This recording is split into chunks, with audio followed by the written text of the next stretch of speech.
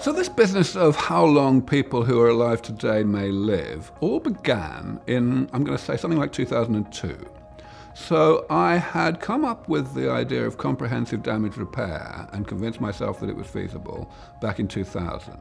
And then in about 2002, a Dutch journalist named Theo Rickel contacted me and asked me how long I expected to be the life expectancy, the average lifespan of people born in the year 2100. And it turned out that he was asking this question to every gerontologist that he could get hold of. Anyway, long and short of it was, I said, well, probably about 5,000.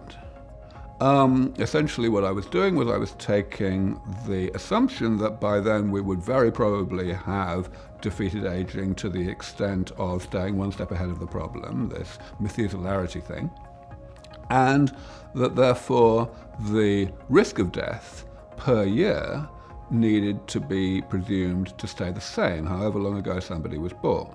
So if one looks at the risk of death today in early adulthood, then it's very low. If you reach, let's say, the age of 26 in the Western world, then your chance of not reaching the age of 27 is less than 1 in 1,000. And that number, of course, is going to decline because we're going to get better at stopping people from dying in other causes, like car accidents or whatever. So I thought, well, okay, let's throw in a modest factor there. And, 5,000 is a pretty conservative number.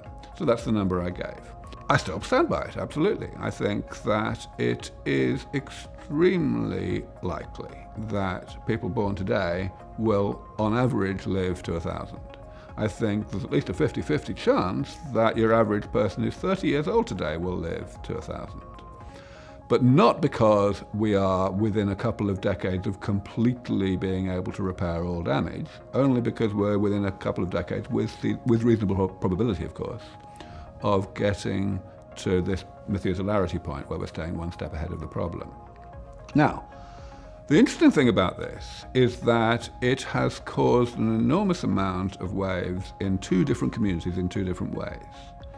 The reason it dominates my public profile is, first of all, because somehow or other the media is terribly fixated on longevity, despite however often I say that longevity is simply a side effect of health, right? You don't stay alive without staying healthy, and this just seems to pass people by. They much prefer to focus on the longevity aspect.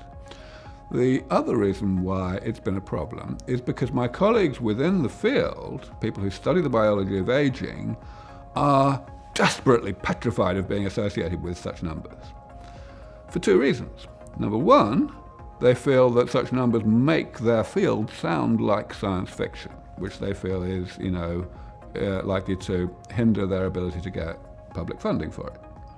Number two, they feel that it's utterly unjustified scientifically.